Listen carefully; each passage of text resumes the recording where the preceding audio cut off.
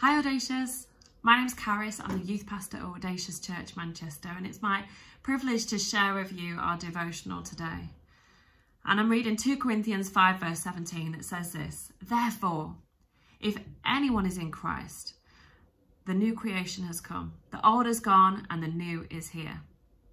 When I first have read that verse, it made me think about how we're in winter season at the minute, and all the leaves have come down and the sort of trees are looking a bit barer. And in spring, we celebrate that new life coming through. And creation itself says goodbye to the old and in with the new. We read about how daily we renew our minds. And so there's this constant replenishment that goes on in creation and in ourselves. In this verse, it's talking about anyone who accepts Jesus and as their Lord and Saviour is now accepted within God's family. In the following verses, it talks about how we're reconciled with God and he doesn't count anybody's sins against them. So we become part of God's family, and he writes off all our previous mistakes or previous ways of living. And he's like, right, you are a new creation. And he celebrates us and the potential, and everything that he's got for us is available to us. And we can live in the freedom that comes with being part of God's family. The old is gone and the new is here.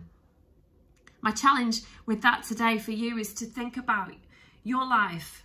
Do you know that you're a new creation? But are there maybe some things that you kind of are experiencing that are maybe some habits and hang-ups that sort of tie you to the old you, the pre-Christ you?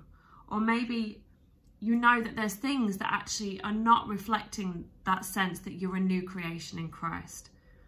We can live as a new creation. We're set apart for his work and for his glory. In the verse just ahead of verse 17, it says, "From now on, we regard no one from a worldly point of view." And I love this because it means that once we understand that God has a purpose and a plan for each one of our lives, we can see others as God sees them. We stop looking at the speck in someone else's eye and start celebrating them for their God-given potential and purpose.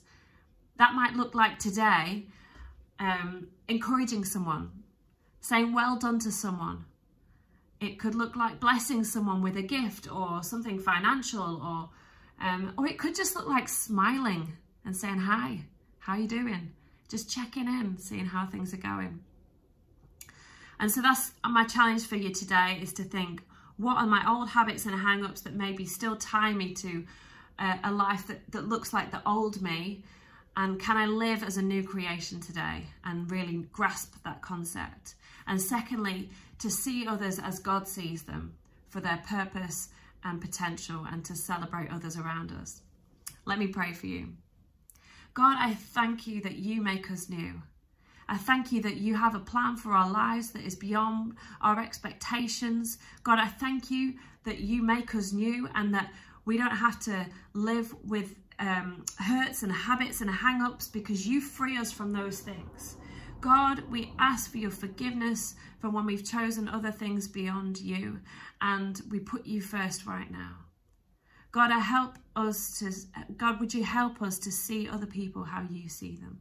Would we be a blessing to others, and would the fruit of your Spirit be evident in everything that we do? In Jesus' name, amen. Well, have a great day, and we'll see you soon.